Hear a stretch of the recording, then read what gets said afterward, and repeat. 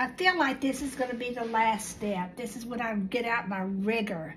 It's one of that micro mini set made by Creative Mark. You can Amazon Creative Mark micro mini 3 fine liners.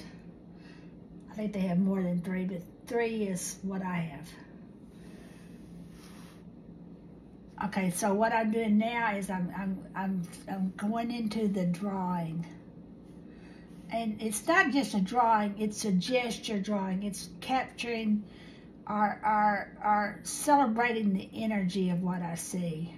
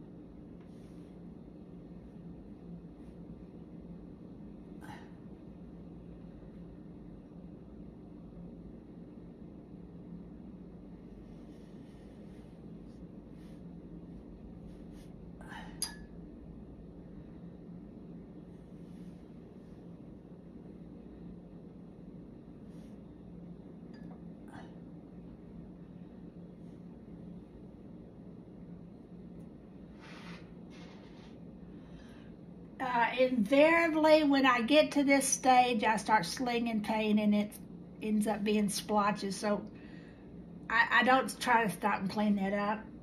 It's just part of the energy of what I do. So I just add a little bit more at the end to make it all feel like it, feel at home. Okay, so I already have some splotches. It's not gonna ruin my day.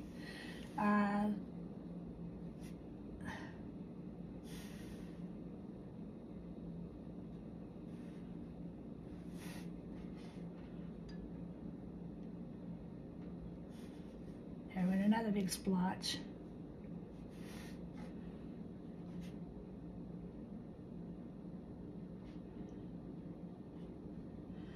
Just about got it on that. Now I'm going to do just a few, let's see, I'll put this one right here.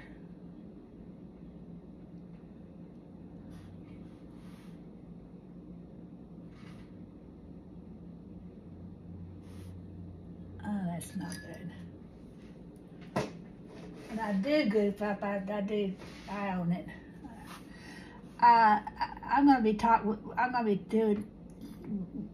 We'll be talking about writing later, and one of the things I tell my writing students and my painting students, if you goof up, you got to fix it, or else start over, because one of the biggest problems that painters have is that I don't want to fix it. They might ruin it. Well, it's already ruined. Just go with it. Acknowledge what you got and go with it. Because if you don't fix it, you don't have anything anyway. Just take that risk and go with it. Don't let the enemy be the perfect. Yeah, do let the perfect be the enemy of the good.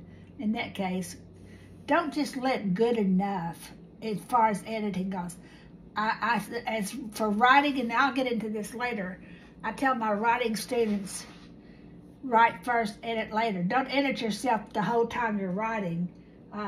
In art, I'd say catch as many mistakes as you can along the way. But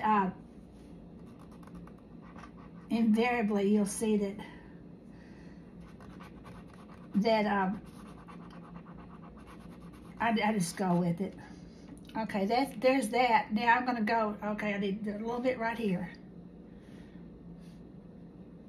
A little bit of that red.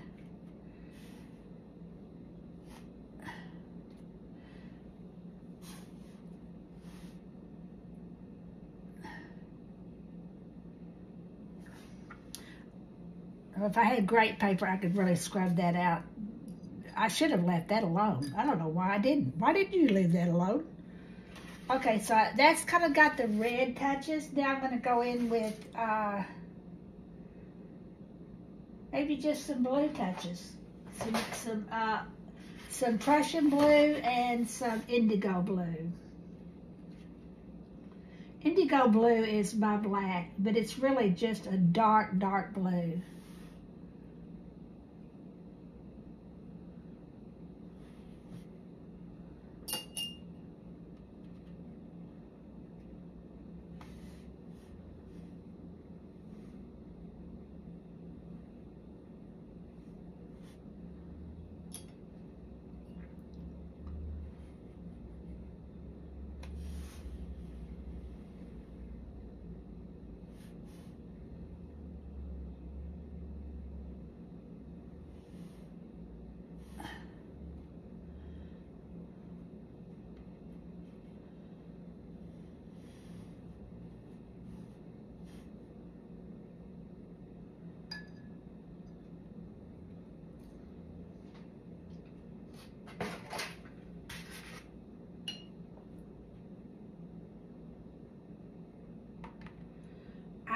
I've been doing this. I'm just adding some water because with this rigger, it has to be wet enough.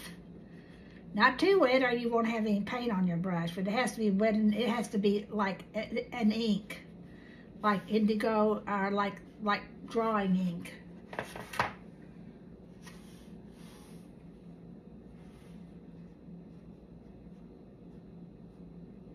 And that's not it.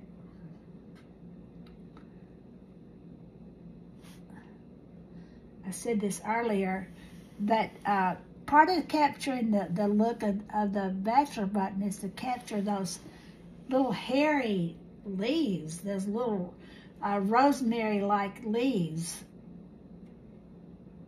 And so don't. Plus, they can also add to your design. Every time you put one of them on there, you bring you force the viewer's eye to go in one or another direction.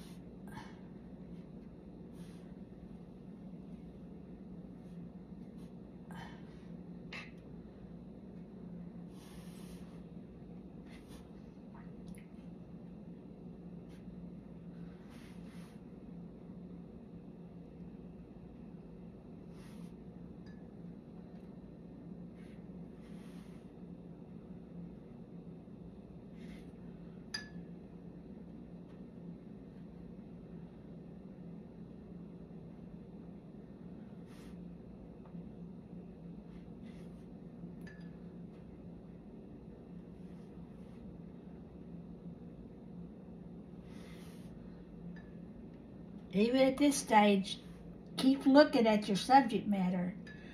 Which direction is that petal really going?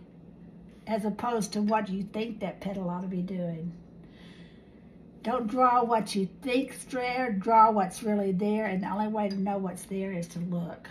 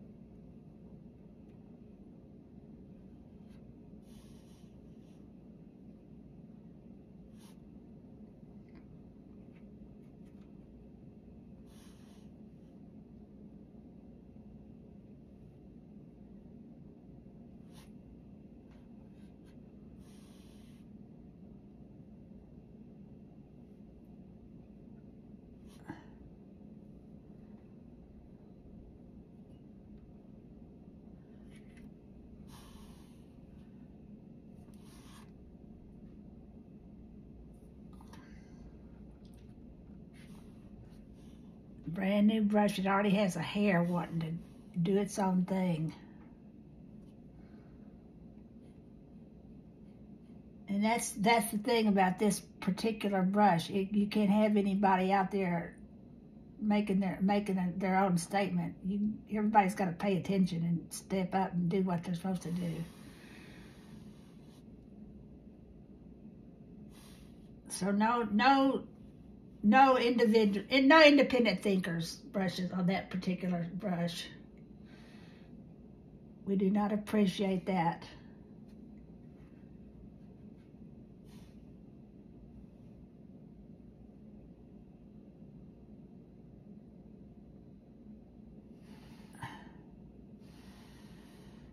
Okay, I think I'm finished. I may put a little tiny bit of definition here.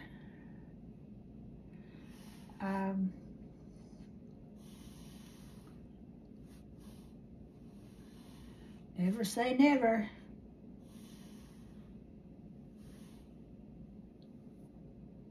Okay, so what am I gonna do? Am I just gonna die because I had those little splashy nestes?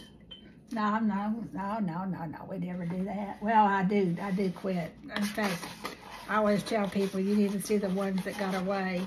I throw things away all the time. I'm gonna put just a few more splashes in here to kind of bring that baby home.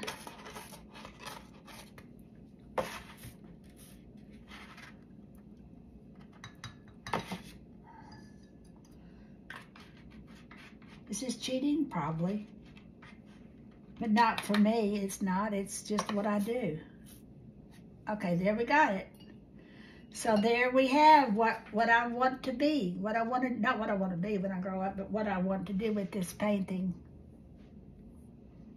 I'm going to quit.